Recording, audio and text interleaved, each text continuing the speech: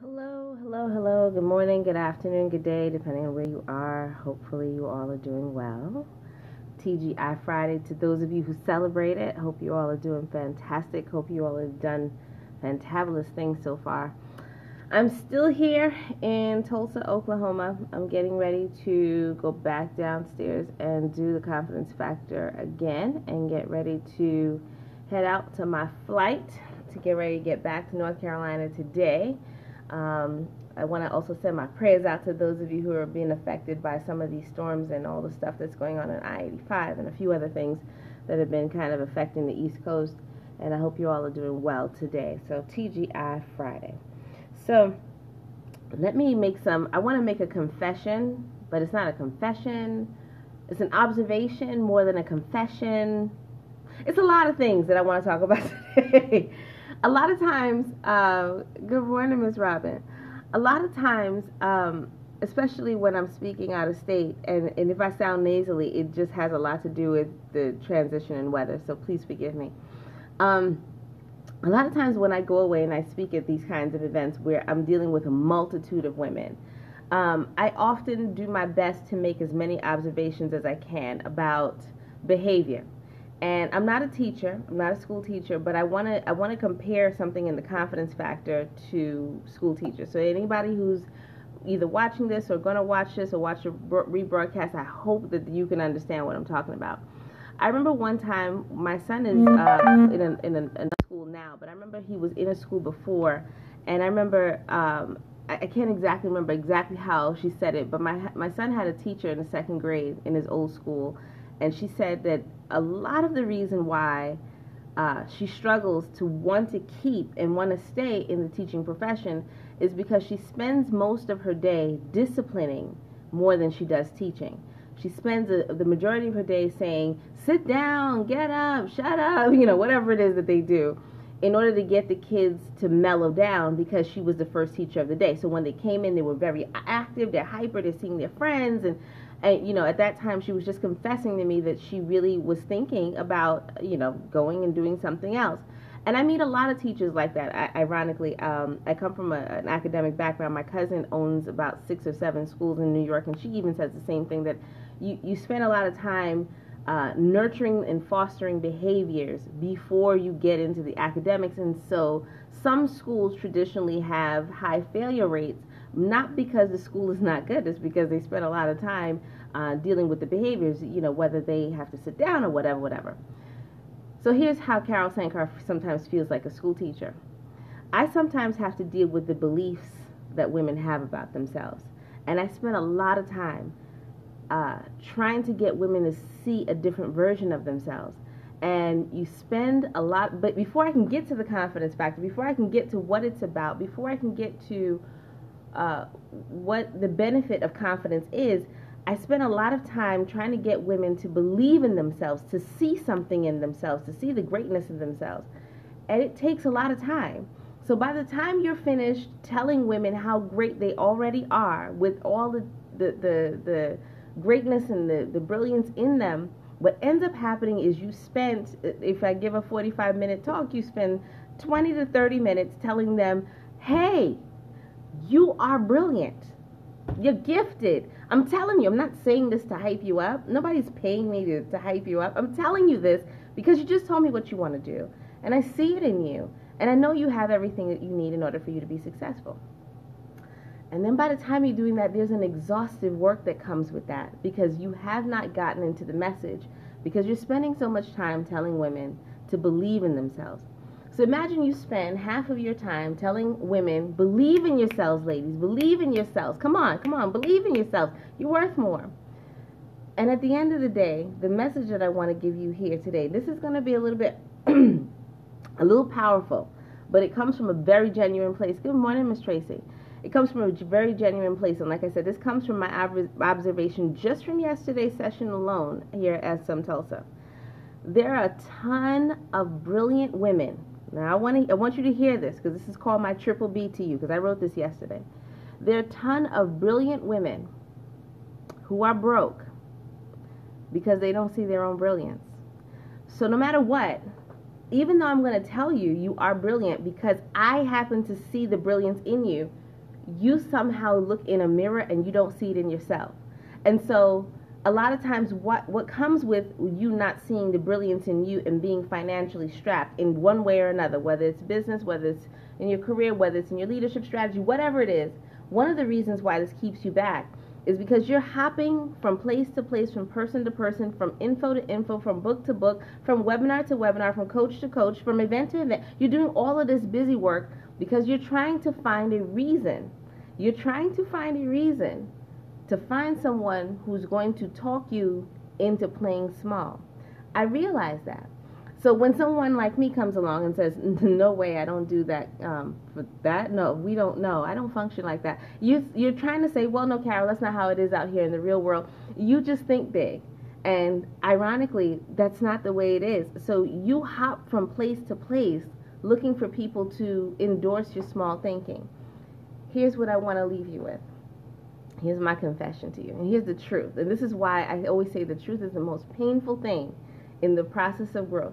The truth is the most painful attribute to growing. You will never actually experience excellence until you believe in you first. So I spent a lot of time yesterday telling women, you can do it, you're brilliant, you're great, you're wonderful, you're brilliant, you're talented, you're this, and you spend all this time, and by the time I'm finished doing that, I'm sweating, I'm exhausted, because I haven't even gotten into the message about why you're brilliant. Because I'm spending so much time making sure you see what I just saw in you. And I only met you for 5 minutes and I know your brilliance. You've known you all your life and you don't even know that. You look in a mirror or you're hanging out with people, you're networking with people who don't tell you that. You're missing that. I met you for 5 minutes and I can already tell you are wonderfully made. Not because you're in resemblance of him, but because you're just wonderful. Let me tell you, you're gifted. That thought that you're having is gifted. I mean, you are a gift. And so here you are playing small and saying, yeah, I hear you, Carol, but... And so you're going into your opposition because you're protecting yourself from getting out here in the world and preventing yourself from future failure. So my message to you is this. The truth hurts. It's a painful thing. It's something I've had to do over my life over and over and over and over and experience different levels of having people in my life that are only planted in my life to tell me the truth. I've had my share of having to sit in rooms and listen to people tell me I'm brilliant.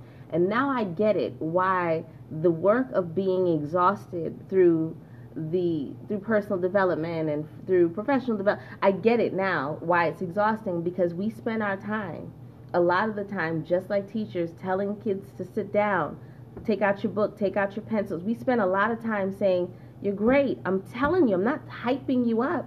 You're actually great just the way you are. What you just said was actually brilliant, is actually the best thing I've ever heard.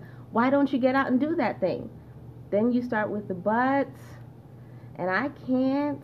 I mean, I just held a session Saturday, and that was, I'm not saying every woman in my room on Saturday was like that, but there were a few that still, that blockage, because you have to keep reminding them you're worth more than $300-400. You're worth $10,000, $15,000, $20,000, and you have to keep reminding them that you're brilliant. And even though I did that Saturday, I know that a few of them, probably woke up Monday morning and went back to small because they didn't hear their own message. That was a message for you to know that you're brilliantly made. Don't ever get into a point of not believing in your own brilliance. Because if you don't believe in you, how do you expect other people to invest in you? How do you expect other people to want to be around you? How do you expect other people to want to say, I want to do business with you, I want to hire you, whatever it is that you want to do? How do you expect that to happen? Like I said, when I did this on Saturday, I recognized that because I'm always observing, but I don't say anything about what I'm observing. But I know people get up the next morning and they hear it and they're on fire and in the room. Then they go home. And something happens because they go back into their comfort zone around people who don't tell them how brilliant they are. They hide that part from them because you stay around people who lie to you and people who tell you, you can't do it that way. Nobody charges that for that. And so you go back into your small thinking because you're not around people who tell you the truth. You're not around the right people who tell you the truth. And you're not around people who will support you in the truth. Let me tell you something about me. If you don't make sense, I'm gonna tell you. If you make sense, I'm gonna tell you. But when you've chosen to stay around people who refuse to tell you the truth, you play small. You show up small in the world. You go to these discounted blah, whatever it is. You figure out your thing, because some of you have been discounting yourselves so long because you discount your brilliance. And every time you discount your brilliance, you're broke. And while you're sitting there broke, you claim that you want to do something. But the only thing is you have to believe. Because if you don't believe in you, you being brilliant is not going to do anything for you. That's going to enact your fear. And here you are going to always stay in a place of wanting and desiring something you can never have, only because the only thing you need to do is believe in you. Not me believe in you. I believe in you. But you have to believe in you. And when you don't show up as someone who believes in yourself, nobody takes risks on people who don't believe in themselves. It's a joke I make on here all the time. Do you want a doctor operating on your heart at the moment you're having a heart attack and you need a valve put in your heart? Do you need a doctor who doesn't believe in him or herself to be able to open you up? I don't know about you. That's not my thing. Right? Would you like that? Would you like a lawyer who doesn't believe in him or herself defending you at a moment you have a $20 million settlement on the way? Do you want that? No. Nobody needs a fearful-based professional around them. And if you don't believe in you, ladies, I'm telling you, I say it to you, you're brilliant. But you cannot be brilliant and broke. You cannot be brilliant and broke. The thing is, most of you are brilliant and broke because you keep burying your brilliance. Because you want people to continue to lie to you and continue to tell you that's not the way to do it. And you work harder than you need to, and you keep showing up small and muted in the market. And yesterday, one of the only quotes I put out during my presentation was that nobody will invest in you when you're invisible.